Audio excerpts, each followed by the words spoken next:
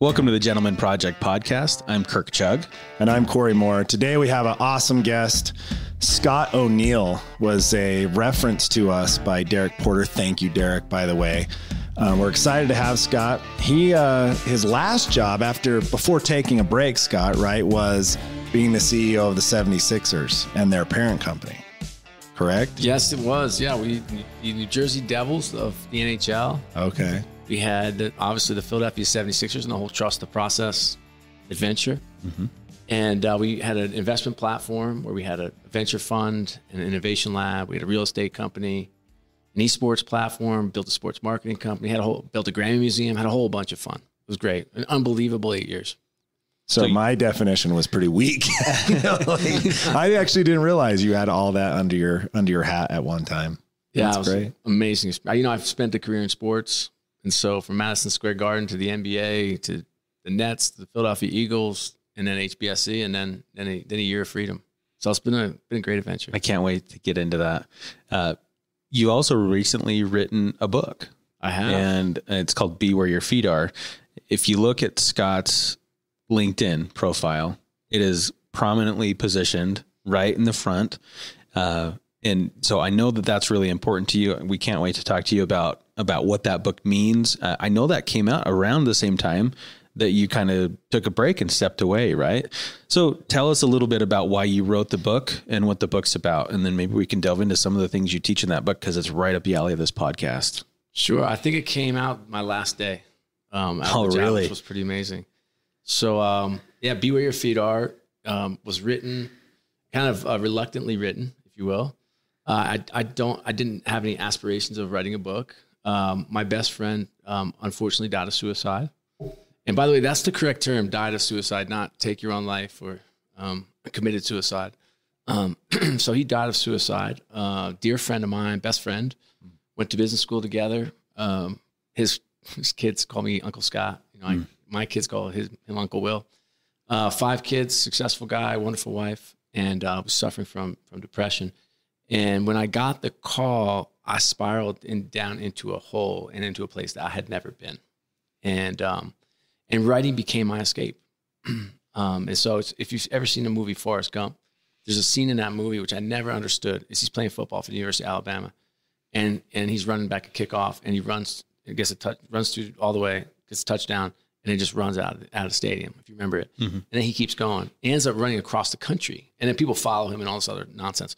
But effectively, that's the closest equivalent to how I felt when I was writing, because I wasn't running to anything, and neither was Forrest Gump.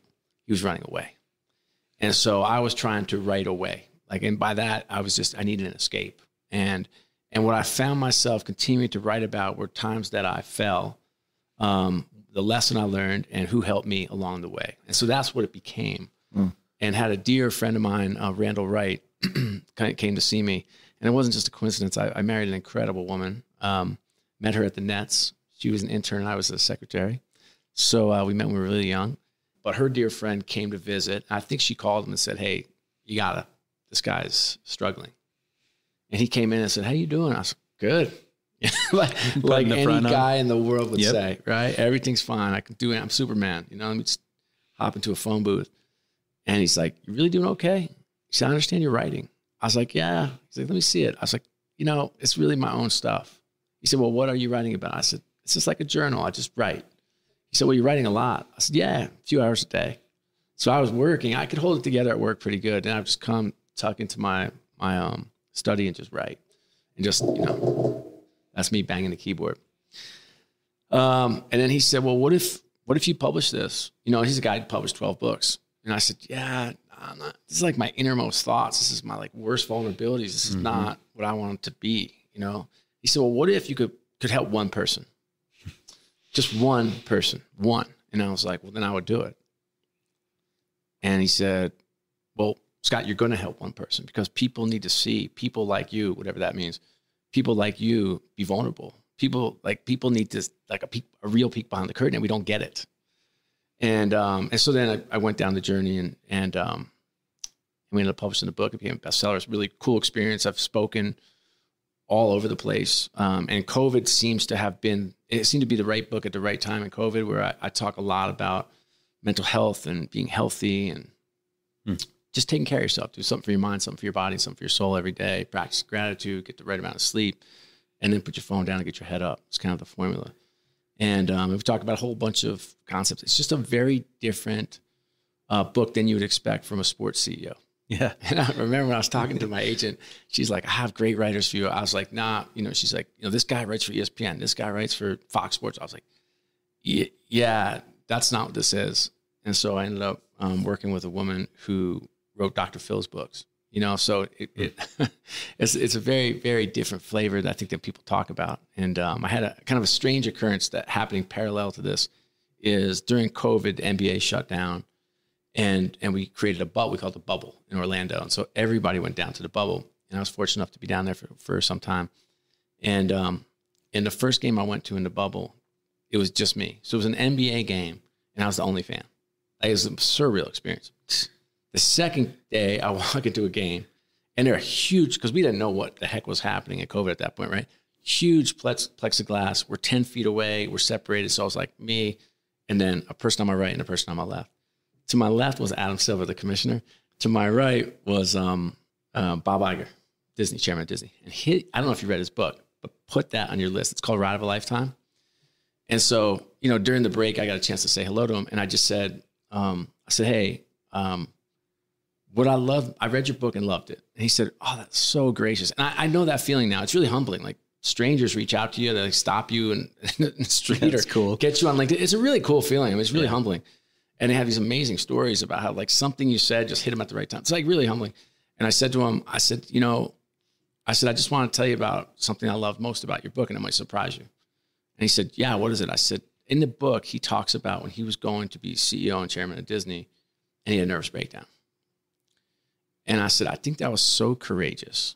And I said, there's so many of us out here just scratching and clawing and fighting a good fight. And like, I don't know, I just feel like grateful that you let your hair down, that you actually got us a peek behind the curtain and saw like what that stress and pressure and anxiety and the world is collapsing around you really feels like. And that's a lot of what I tried to do and capture in my book. And it's not a downer. It's hope. It's full of hope and it's uplifting, but it does take you on the roller coaster of life, because that's what life is. Like life is messy. And I have a big smile on my face, but because you have this vision and version of what you think it is. I look at you, Kurt, Corey, and I say, okay, I can imagine what your life is. I have no idea. And we all have things that are happening in our lives. It could be with, our partner, spouse, relationship, children, work, family, community, church, faith. We all go through these different struggles in life. And I think it's a blessing, and I appreciate what you guys do here. It gives us an outlet to talk about some of those things. Have you talked to your girls about this book? Have you guys had conversations about what's in there and to your wife about the book? And has it affected those relationships or the way they look at you or talk to you about things? Well, they're in the book. I mean, all of them. Okay. This is a rip the Band-Aid off, open the kimono and talk about what the heck really happens behind closed doors. And so each of them, and I've learned a lot of lessons from each of them. My youngest, Eliza, who's 16 now, which I can't believe, she has she's been through the mill. Like COVID did not do her right. And she was really, really struggling. And it did give us a common language, which I love common language. I use it at work, at home, at church. I just like when we have a common language, we have issues and problems.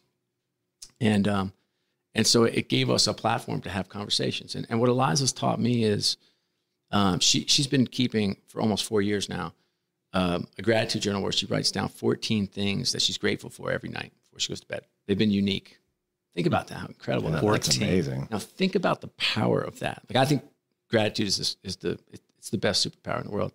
She also has a happiness clicker, which she doesn't use as much anymore, but during COVID, you go by a room, she'd be like, click, click, click. And it was happy thoughts. And now you might think, wow, this might be the happiest kid in the world. She must be singing sunshine. She's not. Like it's a self-defense mechanism. Mm-hmm. Like she's actually working against her inner nature is not positive. She does not wake up happy. And so she knows she has to feed the beast. And I love that about her, Wow. And my middle one's different. My middle one, she's serving a mission for the Church of Jesus Christ of Latter-day Saints right in Temple Square, right across the way here. And she does wake up like sunshine. And so for her, a lot of what we talked about, are some of the principles about API, which is assume positive intent. And so that's something that we have a lot of conversations about. She has very high expectations for herself, and she has a very high standard for herself.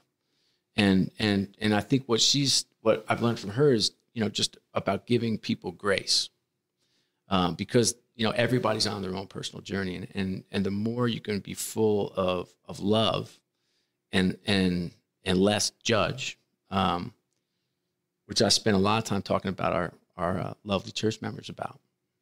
And then my oldest, Alexa, who's a senior at UVU, and is getting into the sports business, which tickles my heart for sure.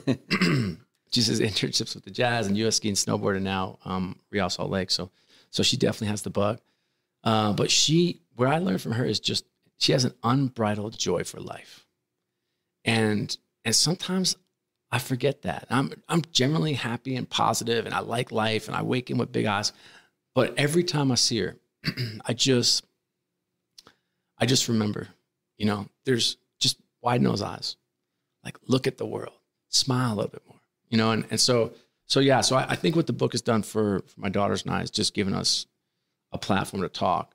Now, did they give me a hard time about publishing a book? Yes, they have. So we don't have the utmost respect that you have for your grandfather. That doesn't exist in our house. We're New York street fighters. So yeah, we had some laughs for sure. And my wife, she's a very private person, and we've lived a very public life. For her, I think it pushed her into a different, out of her boundaries, and her boundaries, so we've been asked to speak quite a bit, in particular on the church front. And we always say, yeah, anything church related, we say yes. I don't think we've ever said no. We just say yes. And I said, my only rule is if I speak, you speak. And that's and for me, I can walk into a room with 3 bullet points and talk for an hour. For her, she's got to prepare for 3 weeks and then agonize over the details. And seeing her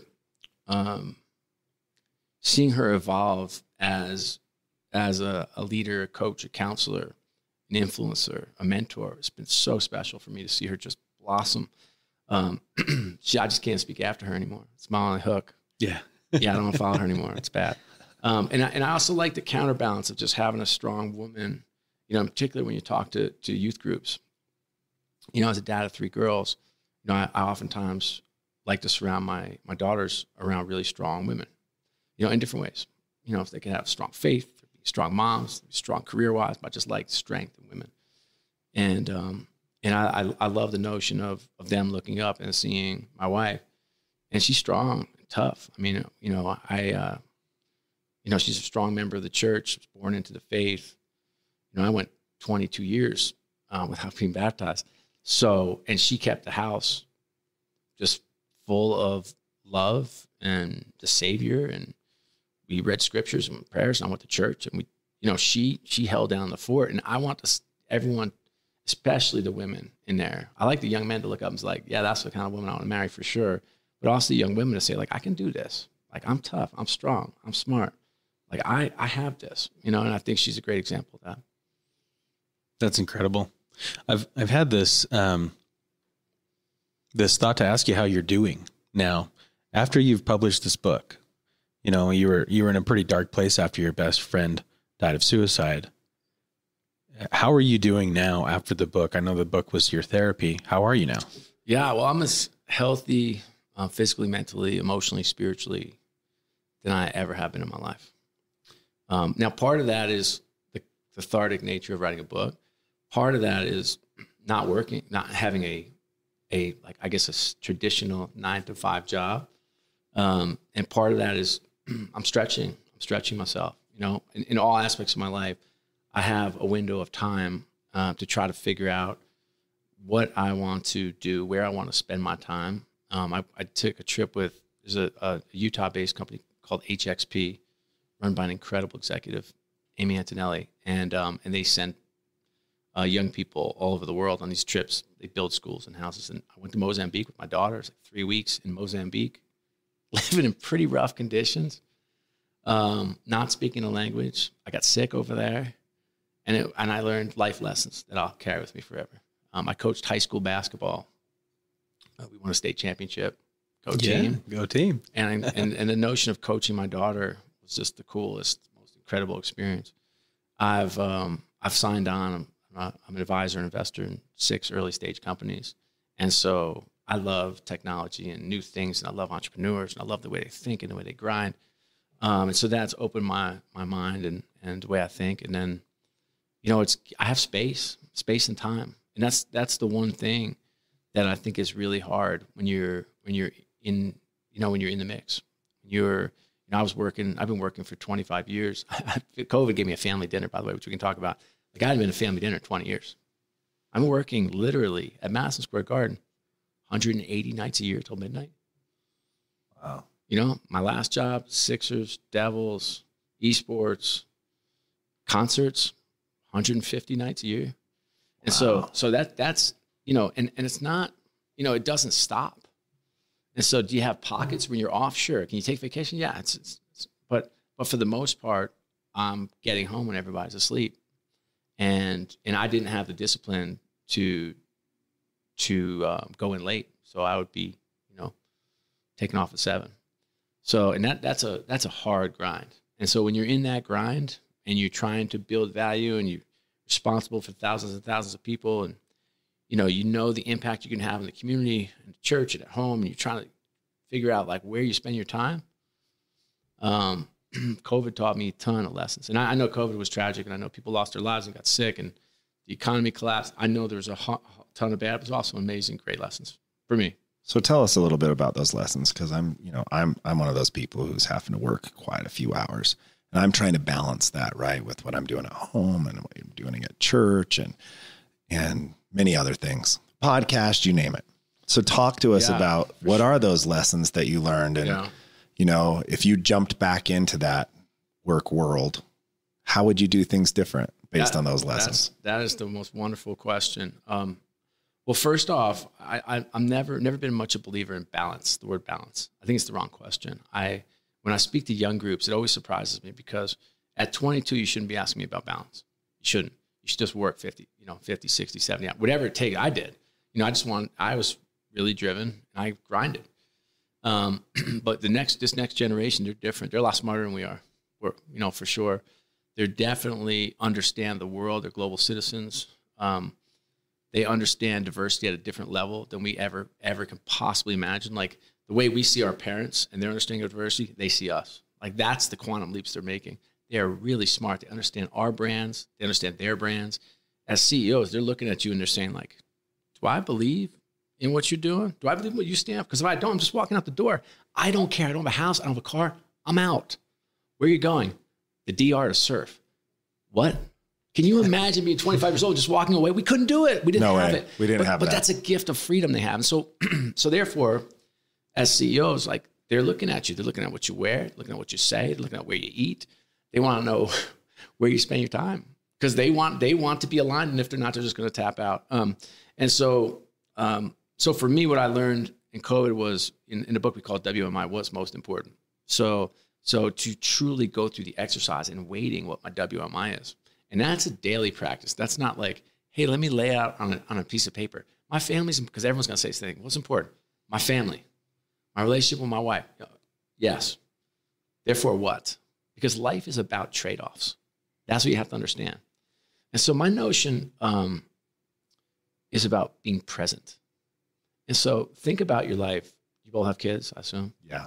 A lot? A bunch? 3. 4. Okay. What ages? Mine are 16, 13, and 9. You're in the thick of it. I like that.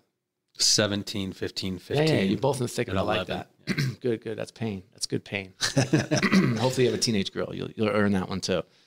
We both have teenage girls. Okay, both good do. for you. We can talk about that offline. I don't think we're putting that one on the mic. So in our house, I'll talk about our house because I don't want to presume, be presumptuous about what's in your house. Our mornings, full on chaos. Like there's no quality time. Like for us, we call it the NCAA tournament, survive and advance in our house. Get the girls out of the house to school without a complete nuclear meltdown. Somebody's computer isn't charged. Someone took my phone. You're wearing my shirt. Where's the milk? It's always something. There's no, like, you are not teaching a life lesson to your kid at 7 a.m. before they go to school. It's not happening. And so you just understand, like, okay, and my wife's a stay-at-home mom. And so I know that I'm better and she's better if I'm there. So's the house. And so I try to spend some time and doing things like humbly, like, and my wife, she's like, fill up the water bottle, go cut those carrots. I mean, I'm like, all right, grab the garbage while you're out there. Okay. So, but I try to be her humble partner at that point. And then, like, for most of us, we go to work, right? And they go to school. And then you got, our house, we have cheerleading and basketball and softball, and got boyfriends, which I definitely don't want to talk about. And we got homework, right? And you're still working and you're grinding. You got a business dinner, and then you got something for church you got to run to, and you're just trying to keep it all together. And then, like, when's the quality time happening? Because it's not like, if you think with teenagers in both your houses, that's like, yeah, I'll be home. Well, here's what's happening.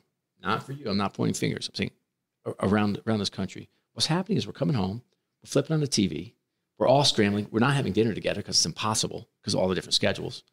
We're like, I'm just going to make some nachos tonight. We're good. Then I've got my iPad open. I've got my phone here. I've got something up. The kids playing a video game, doing their homework. Like, it's crazy. And so what I learned, or what I might suggest or offer to you if you haven't done it yet, is just 1 hour a day. No phones, no TV, no electronics, no video games, no AR headsets. We all be for an hour. Now, how you manage that as a dad is cool, And during COVID, I had the best experiment because, and I consider myself very close with my ladies. Okay, I'm very close with my girls, very, very close. I feel like I know them very well. I wasn't really equipped at that point to just like facilitate a meeting. So I got, this is really embarrassing. I got conversation starter cards. Can you imagine?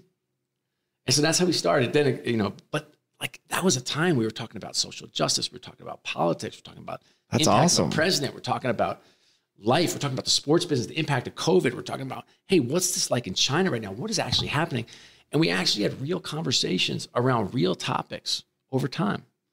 And that's continued. And so I would encourage you to carve out some time. Everyone says, I already do that. I was like, okay, just check yourself. Like, honestly, go through an audit. And then the weekends are wild because that's when we actually have some window. I didn't always, because of my work, I worked a lot of weekends, but generally we have some time. But we need a break too.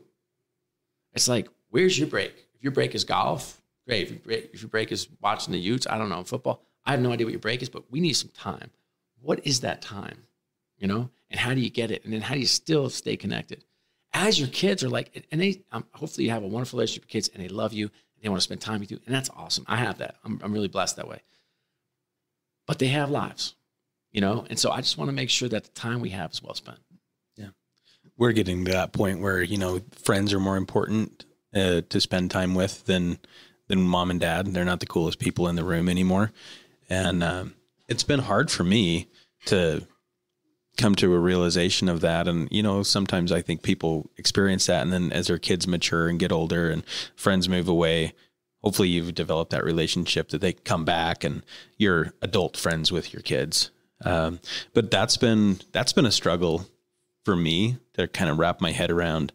Like, my 11-year-old still likes to be around me, and she's my buddy, but I've seen it happen with my 3 older ones, and they now all have jobs and they're hard workers and they're great kids. But I've kind of come to that realization that I don't have as much time with them on a daily basis. And I know Corey and I both kind of thought this as you were saying this, but that is the origin story behind the Gentleman Project, was me coming home late at night, right before the kids went to bed, and me realizing if I don't carve out time right now and teach them something of substance right now, they've gone an entire day without any influence from me. And that's where the Gentleman Project actually came from. That's great. So I know that we both identify with that story so well. Yeah. And what you said about the way life was going in your mornings and your evenings and your weekends and you name it, that was spot on for us, for sure. It was spot on. Well, and many people that are probably listening to the podcast feel the same way, like, hey, you just described my life. I will say too, I'm sure you do plenty of this stuff. It's a party at our house all the time. So we want their friends at our place all the time. And so we are much more liberal than our instincts allow, in terms of, movies and games and staying up late and music and everything that we, kind of bristle at. We have rounded our edges out, knowing that this is a home that we want to be fun, and we'd rather the kids be in our house. We don't live in Utah. We live in the East Coast, and it's a hair rougher and a hair more of an adventure. And so we want the house. We want the kids to come over, and it's amazing. The kids, what they say is they all describe it differently, and this is all my wife's doing. Unfortunately, I can't take any credit, but they always say they feel a lot of love here. It feels really warm here. I feel really comfortable being here. So we have Nerf gun wars in our house. We have 15 Nerf guns. Okay, they flip off all the lights. My wife and I play, and we have rules, and we have like killer wiffle ball game out in our front yard. We have a pool, which is fun. We do a whole host of things out there. There's food everywhere all the time. There are buckets of candy everywhere. And it's not. I got great advice from a friend of mine. His name was Henry Johnson. He runs Northern Trust, a big trust company. And I was in this group YPO. It's I don't know if you know YPO. It's a young presidents organization. Anyway, a bunch of executives get together, and I was frustrated one night because I've been working extremely hard. I was traveling internationally a lot at that point. So you get home and you are just like, your head is spinning. And there's just stuff everywhere. I mean, my oldest was probably 13 or 14 at the time. Just their clothes. And I was just like, what I can't. I need order, And he said to me, he said, Scott, how much time you got left before, it was Alexa, Lex rolls for college? I was like, 4 years. He's like, okay, well, how do you want to spend that time with her? I was like, huh, what? Because I knew everything at that point, of course. I was like, what are you talking about? He said, well, you got a choice, right? You could spend time telling her to put her stuff in the hamper, or you can talk to her about, what it's like to date and what you look for in a guy you want to date. And I was like, right. So I think like that was like the start for us. We started saying like, okay. And again, we had so many missteps. Like I remember when Alexa was going to college, she was a year away. My wife and I looked at each other one night. We were laying in bed, kind of laughing. And I was like, can she iron? She's like, Scott, she can't even boil water. And so that night we made a list of all the stuff we wanted to learn in the next year. And we just checked it off. And it became the funniest thing. We had a big list on the fridge, and their friends would come over, and we'd do laundry night. And it was really funny. But we had a lot of fits and starts. But I think generally for us, like making sure that home, not only for our kids, is a safe place, but there's a pack of kids here all the time, and we love it. That's great. You guys started doing a lot of things on purpose, it sounds like. So I have to tell you, I didn't remember this until you started talking about your wife, but you did an all-in podcast that I listened to probably a year ago. So I had forgotten the details of it, but I remember getting emotional during that when you were talking about your wife and about, I think you had like kind of talked about your love story, if I remember, and you could just tell that you guys had a great relationship. And it reminded me of my relationship with my wife, which is why I got emotional, but yeah. So talk to us about, the relationship with your wife, and how does that relationship affect your family dynamic and, what your girls look at? Yeah. Marriage is complicated and hard. And wouldn't it be nice if it were like the fairy tales? Yeah. Wouldn't that be wonderful? Everything's awesome. We're skipping down the street holding hands, and we learned at a really young age. We both come from very strong families, which is helpful. But we both work. We both work at it every single day, and so I think when you have daughters, and I maybe I'd have been the same if I had sons. I don't, so I don't know. But the more I've read, the more I've learned that. Oftentimes the best way to be a role model for who your daughters are going to marry is the way you treat your wife. And my wife, she's an amazing woman. I talked about it before, so I don't want to gush. But that doesn't mean she's an easy woman. And it doesn't mean that, doesn't have strong voice, and doesn't mean she doesn't have really tough opinions, it does not mean she's a wallflower, because she is everything but. We have a true partnership. Like it is a true partnership. And sometimes she's dragging me up by the belt. Sometimes I'm dragging her up by the belt. But we both have really high expectations in terms of who we want to be as a couple and how we want to live. And I think it's been an unbelievable friendship. And it hasn't been all bliss. And we've gone through our times that haven't been perfect. But generally the trajectory is up. And it's because we both are learners, lifelong learners, and we're both interested rather than being interesting. And I think that helps us drive forward together. But it's amazingly challenging and amazingly fun and amazingly hard and amazingly worth it. So it sounds like you've learned a lot from your wife, Lisa, right? Yes. You could say that for sure. There are other instances in today's conversation where you've brought up men who've given you advice. Yeah. Would you say that there's somebody in your life that you would say, this person has been a longtime mentor to me, and what did they teach you and how did you implement it? I mean, I had so many incredible mentors. David Stern, the former commissioner of the NBA, kind of a famous guy in my business, the sports business.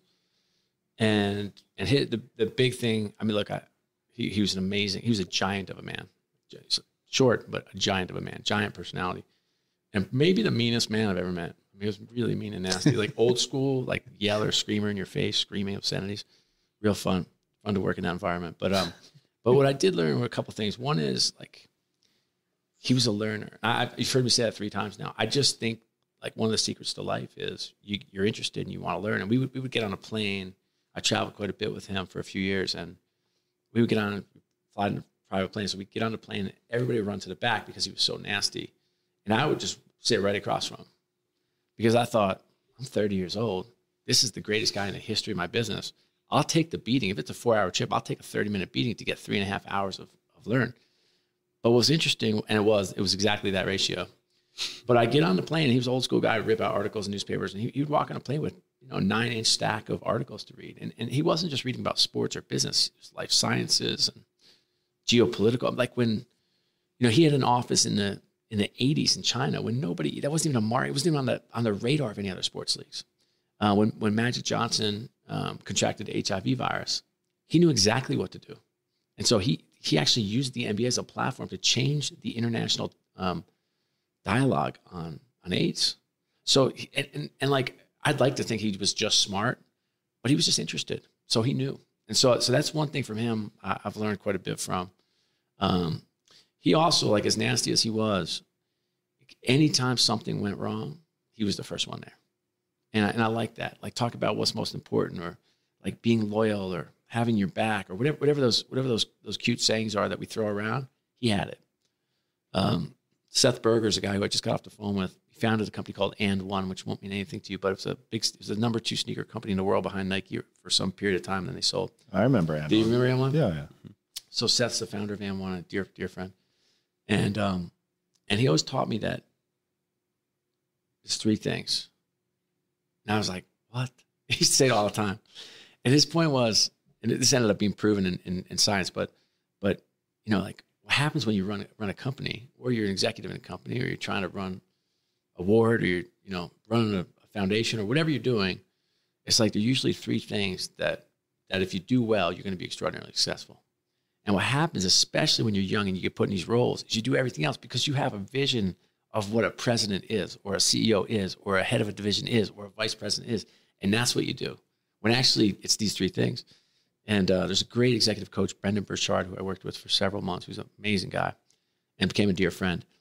And he's done so much research on this. And it's high performers spend 65% or more of their time on the 3 things that are most important, which I just love the notion of that. And his big vision was like, and now you have to audit your calendar, which I did. Mine was 23%, by the way, for those auditing at home. So you literally just have to go through your calendar and say, put the 3 things that you think are most important in terms of being successful, and then just put your hours and see how you do. And it is frightening. And then you have to, what he said to me in my first meeting was, so you have to decide, like, either change what's most important. And I was like, I'm not changing what's most important. I know. He said, or change your process, but it's your choice. So be intentional, which I love the notion of that learning. But Seth was the first one to like zero me in on, okay, find those 3 things. And that applies to relationships and applies to home, which I love. Do you want to share with us what your 3 things are? Right now? Yeah. It's different right now. So one is like always on the relationship, always my wife. If that relationship is sideways, I'm sideways. So the way I do it is I have 3 relationships that I have to focus on. Okay. And mine right now are Lisa, Eliza, which is my youngest, and Alexis, my oldest. Okay. So those are my 3. And I know it sounds obvious. My girls, they shift in and out. And sometimes it's a brother, sometimes it's a friend, sometimes those. But my wife, she's always the relationship one. Sometimes it's my mom, but my wife is always on the list. In terms of work-wise now, it's a little complicated for me just because my life is different. So one thing is what I'm calling, my list, it says landing the plane. And that means I have a deal and I need to land that deal. And so more and more of my time right now, like in the last 30 days, has been landing the plane. So I think that's about 80, from a work standpoint, 80%. And then there are 2 deals that I have and 2 of my other early stage companies that I'm trying to do before that plan lands. So those are my 3 things on the work side. Cool. Thanks for sharing that with us. Oh, wait, one more. Yeah. On the personal side too. I don't want to miss on this. And so everybody, like 3 personal things. For me, it's something for my mind, something for my body, and something for my soul every day. So it's like body for me is always exercise. I wish I could eat better. I don't have the gear. Okay. If you put a pizza here, I'd eat the whole thing. You know, tray chocolate chip cookies, I'd maul them. So I know I have to exercise every day. Good for my mind, good for my soul too. You know, I know you do some faith-based stuff here. When I talk to companies about the soul, because it's really, some people don't want to talk about like faith and Christ and when it comes to work. And I just say, like, look, scripture, prayer, all that stuff, going to church, that works for me. It doesn't work for everybody. And I'm okay. It's okay. But you still have to find stillness. So for me, that's my soul. I have to nourish it. Like I listen to a church talk a day. Right now, I'm just rolling through conference talks. Before that, I did like, I just picked a prophet. So it's President Nelson. I just listened to all his talks for a month. So one day, so 30 talks in 30 days. It's kind of a cool way to do it. So for me, I know I have to nurture my soul, like consciously nurture it, because my brain does not set there naturally. And then for my mind, I want to be learning something every day. I know that sounds so obvious, but it's like, I think in particular when you're working, you get so tunnel vision on your job or your career or your podcast, and you're like, yeah, well, I'm doing it. It's like, no, what are you doing outside that? One TED Talk, one article. Like, what are you interested in? What are you passionate about? When you ask kids, it's the best question to ask a kid. And that's what I was grinding my youngest daughter on for like 6 months. I'm like, find something. I don't care what it is. It doesn't have to be anything I like. I'll adopt it just because you like it. It can't be Stranger Things. I love Stranger Things. It's wonderful. That can't be what you're passionate about. You could be interested in it. You could love it. You could follow the kids on Instagram. I don't care. But what are you learning and interested in? Anyway, she found something, which is great. But the notion of just like mind, body, soul every day, that's my personal one for me. So who influenced you as you were growing up? Like, who was it that helped you become who you are today? You know, now you've had you believe in lifetime learning, and feels to me like every year you're becoming a little bit different person. But where did that base come from of who you are? Yeah. So I'm very fortunate to come from a really strong family. Both my folks are PhDs, which is, they would describe our house as a laboratory. We had family meetings before they were talking about those in the 70s. There were 5 of us within 6 years. So there were a lot of us. My folks both worked full time. My mom started, she had 2 schools, and then she went to go work with my dad, he was a leadership development trainer, and they worked with Xerox and ADP and Texaco and all these big companies that were global. So in many ways, my folks were the biggest influences in my life. But probably practically it was my brothers and sister, because we were latchkey kids. I mean, I don't want to say we raised each other, but we were left to our own devices quite a bit. Like, my parents weren't saying, did you do your homework? Like, I don't think they even ever saw my grades. I mean, the expectation was you were going to do the best you could. Like, we talked about that a lot. But I think, like, I have a lot of memorable moments. I mean, one is my dad he used to say to me every day, and I was a really, like, of the 5 of us, I was the most troubled kid. I had a lot of energy, and they were trying all 70s stuff. So, they took me off sugar. Then they sent me to a shrink. Now it's a therapist or a coach, but it's someone to talk to. They sent me to a priest. We're Catholic. They sent me to my room every day for like a year. So they didn't know what to do. But as much as like I felt like, like I couldn't fit in, I felt like I didn't fit in this family. I didn't fit in this world. I didn't know like what my place was. I never quite measured up to anybody else in any way. And, but both my mom and dad in different ways. My dad would tell me at least once a day that I was special and I could do anything I want to do in the world. And what a wonderful message to hear from your dad. And my mom, I have her, she's a small, like 5'2" Italian woman with just a bundle of energy. I mean, when I saw at 13 years old, I saw her train. We were out in college. She flew me out to Colorado. I was causing a lot of problems. She's like, I want you to come see me what I do. Because I said some stuff I should have said to my mom. She's like, let's go. Let's get on a plane. I'm like, I have school. She's like, you're going with me tomorrow. So I went with her. And I just saw her in front of this room of like, at the times, like old schools, like, 100 white men, Xerox, and she's training them and she's making them laugh and making them cry. And she's got this room at the palm of her hand. I'm like, holy mackerel, that's my mom. But she like had this way of saying, being different is wonderful. It's your gift. And I just love that. Because my daughters, they couldn't be more different. Like they're special, but they're different. And I think that as parents, we can lean in a bit. The kids that come over our house know, whether they're our children or their friends, they're not getting a lot of positive feedback. They're not, especially girls, they're not building each other up. They're stretched on social media and they're feeling their inadequacies. They're feeling where they're light or they're not measuring up, or the party they didn't go to, or the party they had that their friend threw and they can't believe you didn't get invited.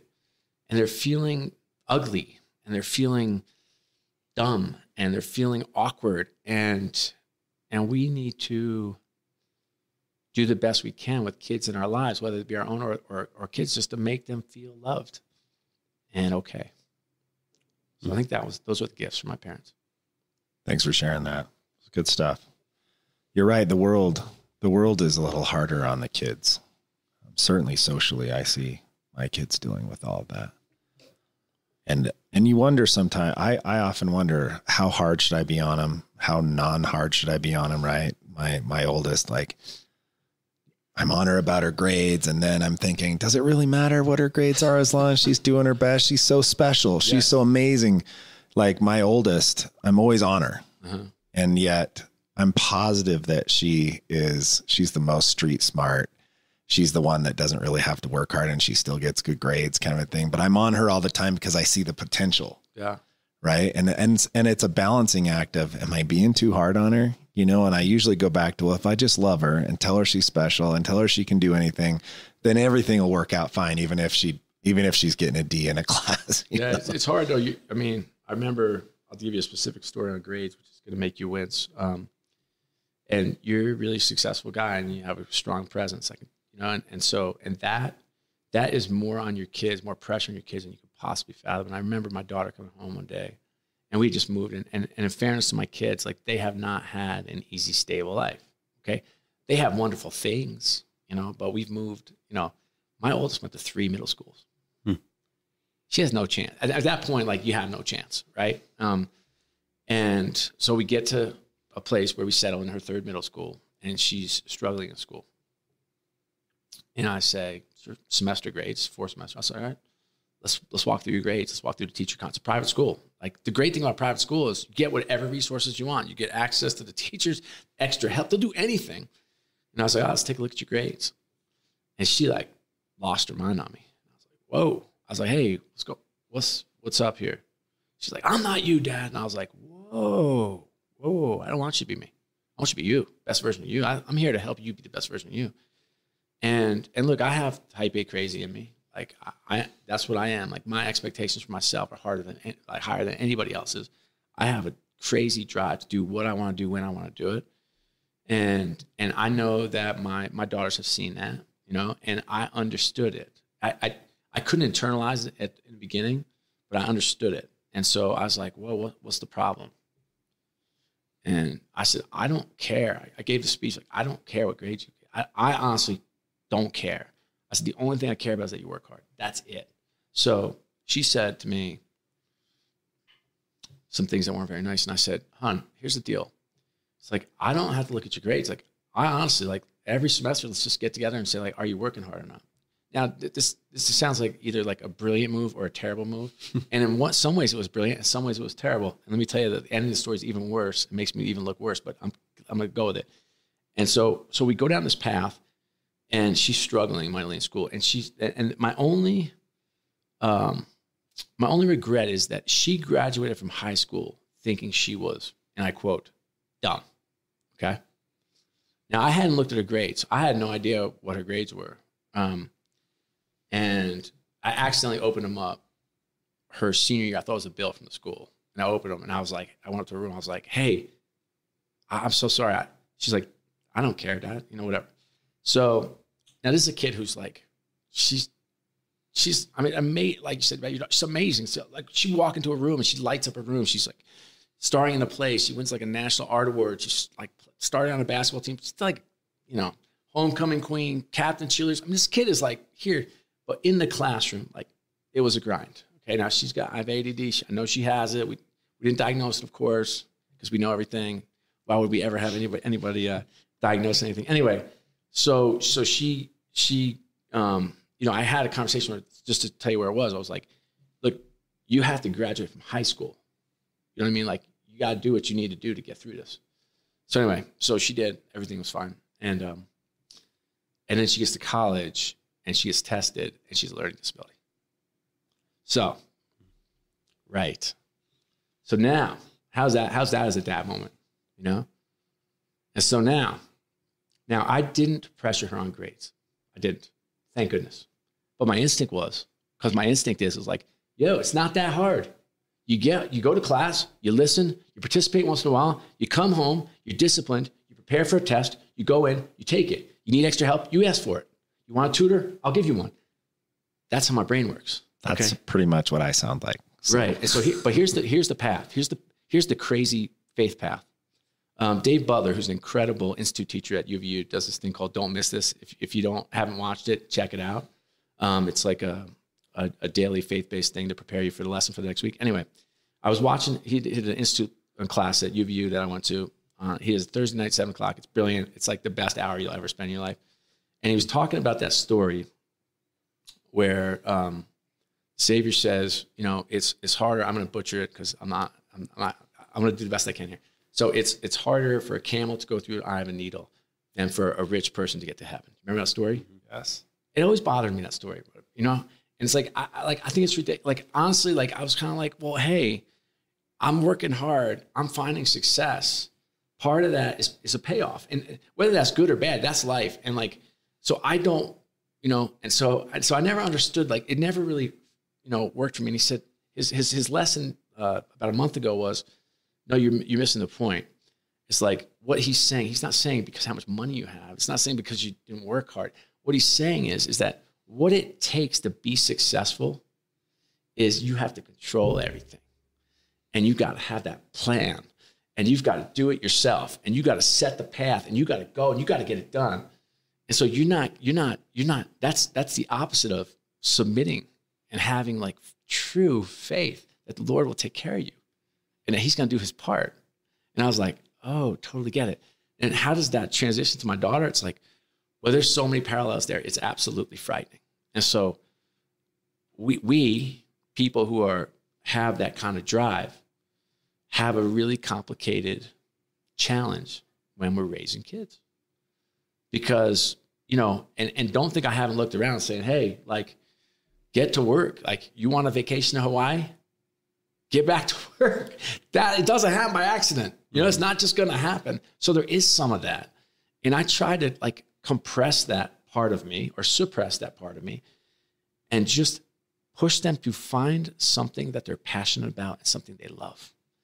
And so, you know, if I had to do it all over again with my oldest daughter, she happened to find her niche and is doing really, by the way, ironically, fast forward, she's getting 3.7s and 3.8s in college, which is, to me, it's like so beyond me that she figured out a way, okay, to get there on her own, by herself. And I'm really proud of her.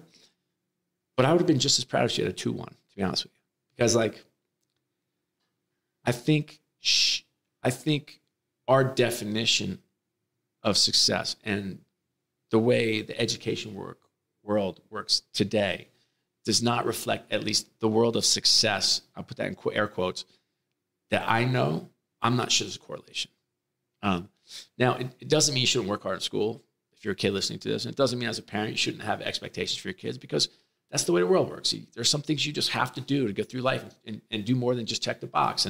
And you want to walk through life thinking like, okay, I can do this. I worked hard and I got X. I'm successful because of Y. I put this work in. But at the end of the day, like I would much rather have had her lean into art and music, you know, which she didn't because it wasn't that kind of school, or something that was intuitive to her where she could excel, because confidence and repetition are what drives success, right? For young people. And without that confidence, you got to work 3 times as hard because you're fighting yourself. So many good things. I want my kids to listen to this podcast. You've given me a lot of things to think about that I want to implement in my house with my teenagers. So thank you for that. At the end of every podcast, we always ask our guest what they think it means to be a gentleman. So we want to give you the opportunity to answer that question. Okay. It's a really complicated question and should be much simpler answer, but I'm going to try. To me, it means that you don't put yourself first. You do the best you can to create an incredible world for those in your sphere, whether that, in my case, is my wife and my daughters. You are trying to help lift up the lives of others, that you feel that the things that you do well are blessings and gifts, and the things that you don't are things that you can work harder on. It is a magical question. It's a complex one. It is one. Yes. And that is, for your information, that is the reason why it's called the Gentleman Project, is because one of my young boys at the age of 5 asked me what a gentleman was. And I didn't know how to answer the question. So I decided that there needed to be some extra effort put in on my part to be more purposeful in teaching him what a gentleman was. So that's why we ask that question at the end of every podcast. And it's amazing to me the number of different answers that we've received. For everyone's information, there will someday be a book using some of the stories from this podcast, the definitions of this podcast, all these wonderful answers that we've had from the people on the podcast. So we can't thank you enough for coming in. You know, you're from New Jersey. We're sitting in Salt Lake. You're taking time to speak to us and our audience. So we just are very grateful for you. Thank you. I'm grateful for you and the work you're doing. Keep it up. Thanks, Scott. You were amazing, by the way. Thank you for giving us all of your knowledge and thoughts and feelings and being vulnerable and open. And you were such a great podcast guest. Thank you. Thank you. And you are excellent hosts. And I wish you the best of luck going forward. Thanks, Scott. Thanks, everybody, for joining us on the Gentleman Project podcast. If you like this, please like it, share it, pass the word along. Scott is very active on Twitter. He's also very active on LinkedIn. If you are looking for something that's going to lift you up, inspire you, and be something good in your news feed, like him on Twitter, follow him on LinkedIn, and you'll be glad you did. Thanks, everybody, for joining us. I'm Kirk Chug. And I'm Corey Moore.